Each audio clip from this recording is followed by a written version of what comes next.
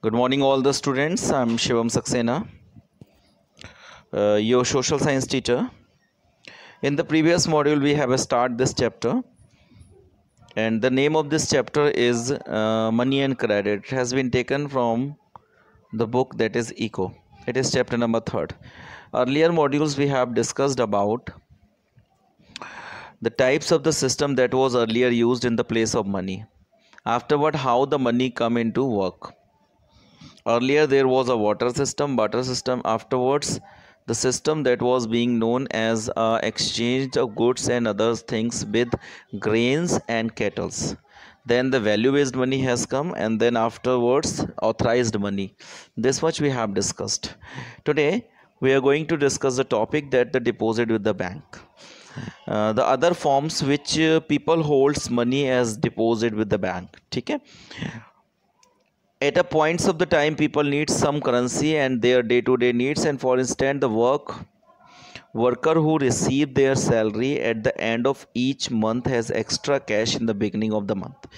As we all know that in our early time when we get the salary, we have a huge amounts of the money in our hand, but gradually we simply expand this money, and then after at the end of the month this money completely vanish from our hand. So in our early times we simply take out the limited money from the bank and just deposit all these kinds of the money into the bank. Okay. The bank has introduced a different kinds of the money transmission system that is known as a check and a draft. So earlier we discussed about that there was a authorized money which was well known as a note of in the form of the paper notes or in the form of the currency. But the bank has introduced a different kinds of the transmission system, and they have introduced a type of the checks and the DD, that is demanded draft. There was a very big issue with the money, as nobody can say that this is the money of that particular person only if it has been fall out from your hands, so you cannot prove that this money is belongs to you only. So resolve this kinds of the crimes and the problems, the bankers has introduced a different kinds of the transmission, that is the transmission by the check. The special things that is being introduced with the help of the check is that the money which has been mentioned in the checks can be withdrawn by the name of the person who which is mentioned, or you will write this name on the check only. In that example which is a screening right now, you can see that Prem Kumar is the name which has written. It means this 57,000 rupees can be withdrawn by the Prem Kumar only. If this check has been fall away or anywhere it has lost, if so nobody else can get this money back. So this become more secure. In the bottom of the check the special number has been written, and this number is generally read by a special device that is known as MICR, magnetic ink character reader.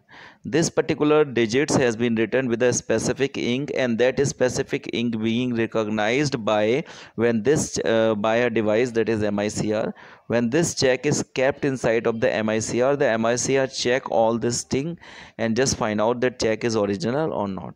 So the bank is introduced this kinds of the money so that they can make a less crimes. And nowadays we are getting a plastic money in the form of the ATM cards, in the form of the credit cards, debits cards. We are having the cards in our pockets, and the money is in the form of the digits in our accounts only. We simply withdraw the money whenever we needs, and the rest money is kept in the hand of the bank only.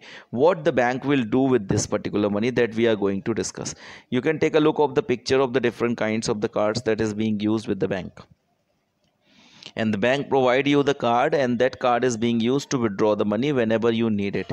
So in this way you can save your money, and in reverse of keeping this money in the bank will also provide some kinds of the interest that is well known as saving interest or FD, that is fixed deposit interest, anything else. Okay, now we are going to discuss the next topic, that is loan activity of the bank. See one things that how the bank get incomes and what are the source of the incomes for the bank. Let's take a very simple example and just see the picture which has given over there. In the one side there are the depositors, and the other side is the borrowers.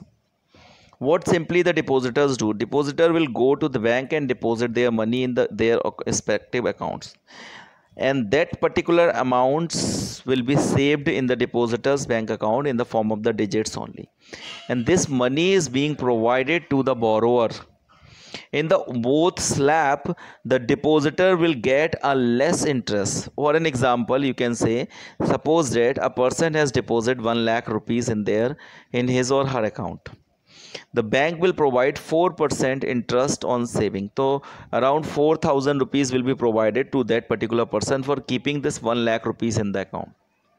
On the reverse, that bank will provide the loan to another person of the same amount, that is 1 lakh, and charge a 10% interest rate. It means the borrower will provide or will pay the 10,000 rupees to the bank as an interest, and what the banker or bank will provide to the person who has deposited this money, that is 4,000. So the subtraction of in this between will be the consider as the income of the bank, and 6,000 will be the income of the bank in that particular situation. This is the main source of the bank. Therefore the bank is also providing or giving us interest on the saving account and fixed deposit accounts. Okay, see, the two terms of the credits are there. We are going to start that things, and just take a look over there. So we discuss these things, how the banker, I think it is clear ki how the depositor will get benefited to deposit their amounts or deposit their money to the bank, and how the bank will get benefited when the particular bank will provide the loan to the particular person, and what are exactly the source of the income to the bank. This we discuss. Now we'll move for the next topic, that is two different credit situations. A large number of the transaction day-to-day activities involve the credit in some forms of others. Credit loan reference to an agreements which the lender supply for the borrowers and money or the service in returns for the promise of the further payments. Let us see the two credit situation. In this case, the first case has been given, and this is the case of festival seasons, और second जो है वो आपका Swapna's problem है. तो देखिए first case में देखिए यहाँ पे दिया है, it is a festival seasons 2 month from now, and shoes manufacturer Salim has received an order of the large traders in towns for 3,000 pairs of the shoes to be delivered in the month of time. To complete the production on time, the Salim has to hire a few more workers for stitching and pasting work. He has to purchase the raw materials to meet their expenses. Salim obtained the loan from two sources. The first asked for the leather suppliers to supply the leathers, now promised to pay him later. Second, he obtained the loan from the cash. Take two situations. The one, he has taken the money or he has borrowed the things from the person. Another, he has taken a loan from the bank. तो देखिए दो source के हम लोग discuss कर रहे हैं. The first source is formal and first source is informal, and the second source is formal. He obtained the loan in the cash from the large traders as advance payment for 1,000 pairs of the shoes, with a promise to deliver the whole orders by the end of the month. At the end of the month, the Salim is able to deliver